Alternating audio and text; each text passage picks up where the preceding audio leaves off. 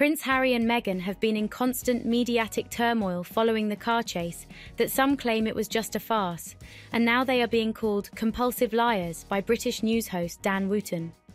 Both Prince Harry and Meghan Markle are in the news almost daily. Sometimes it's because of something that was said about them, or an event that they attended, such as King Charles's coronation, where the Duke of Sussex went and left as soon as he could. Meghan and Harry are being called liars after the exaggeration of a car chase. Now they made headlines for reportedly exaggerating the paparazzi car chase. According to an insider that spoke for Meghan and Harry, they were engaged in a near-catastrophic car chase with paparazzi after they attended an event in New York last week.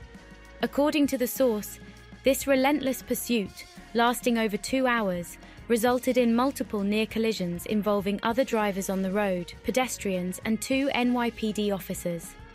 As reported by the Australian edition of Sky News, there were some conflicting reports filled by the New York Police Department, which raised a brow from many people since the chase was considered short and there were no injuries. The Duke and Duchess of Sussex arrived at their destination, and there were no reported collisions, summonses, injuries, or arrests. The taxi driver says it would not qualify as a chase.